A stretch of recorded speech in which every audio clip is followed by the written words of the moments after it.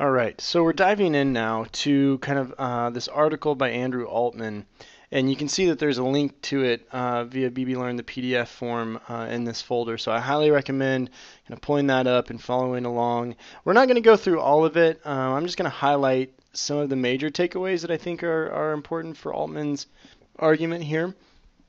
And again, kind of leave you all to maybe read the rest of the article or think more about this on your own.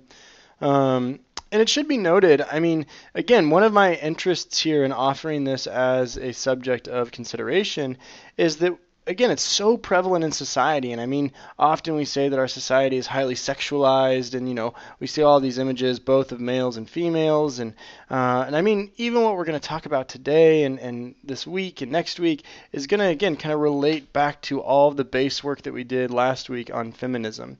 Okay, so we're going to see a lot of kind of themes emerge. We're going to see a lot of themes emerge that connect over the next couple of weeks. And pornography is kind of in the mix here, okay?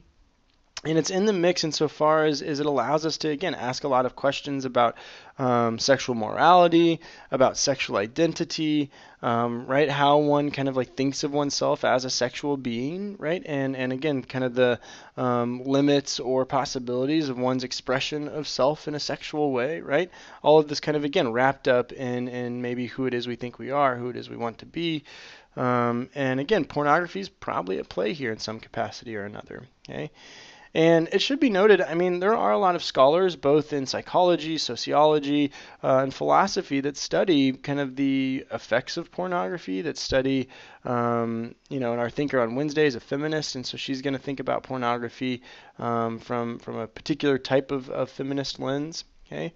And so there's so many actually like avenues to engage in this topic in a mature and focused way, that it doesn't have to be something that's kind of like sheepish or in the dark. Like, we can talk about this in a very mature way. Okay? And so this article that we're going to look at today is called "The Right to Get Turned On: Pornography, Autonomy, and Equality." Okay? And what Altman is going to argue for here, and again, kind of keep paying attention to kind of like how I phrase things with regards to, Altman advocates for, Altman says X, because those will in turn translate to test questions on May 8th. Okay? And typically when we think about pornography and legally speaking, how pornography is often understood is in terms of like a free speech issue. Okay? That the measurement of restricting pornography or allowing pornography is on the basis of one's access to free speech. Okay, and Altman makes mention of that. He says, okay, sure. But he says that he believes that the premise behind that debate is mistaken. While there are certain respects in which freedom of speech is at stake in the matter of pornography, such freedoms are not the central liberty relevant to the issue. Okay, and you can see my notes here, and you can kind of like see what I highlight as we kind of like work through. But P1 and P2, that's premise 1, premise 2. Okay. Rather, Altman says, the right to pornography should be understood primarily as an element of another form of freedom, sexual autonomy. Individuals ought to have a broad liberty to define and enact their own sexuality. And persons who view pornography or make pornography, because he talks about that later in the article, are exercising their sexual autonomy. And the debate over pornography should be seen from that standpoint of that liberty. Okay?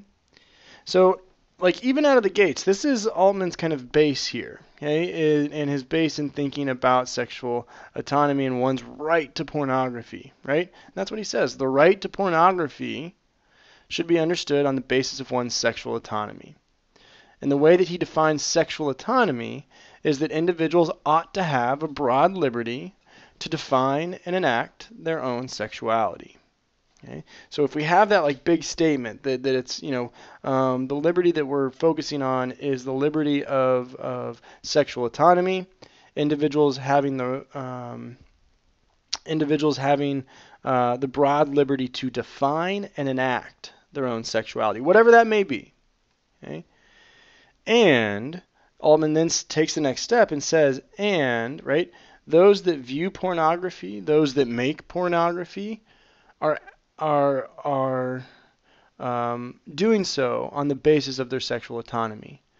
And so we can't, from like a from a societal standpoint, disavow that. We have to kind of acknowledge that that is just somebody's choice in terms of how they are defining and enacting their sexual identity, their sexual autonomy. And he kind of goes on and makes this next claim here in this paragraph. When seen from such a standpoint, the claim that there's a right to pornography is analogous that there's a right to use contraceptives, to engage in sexual relations outside of marriage, and to engage in homosexual activity.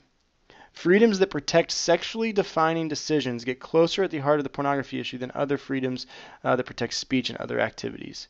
So what he's saying here is that if one chooses to use contraceptives, if one chooses to have sexual relations outside of kind of the heteronormative framework of marriage for the purposes of procreation, which we'll get to later, and if others, don't even fit within the heteronormative framework, right, engage in homosexual activity, right, all of those things are sexually defining acts, right?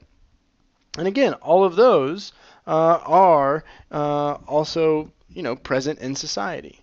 So perhaps kind of thinking about the one's use of pornographic materials is analogous to those other kind of to those other sexually defining decisions. Okay, we're going to keep trucking here in a second.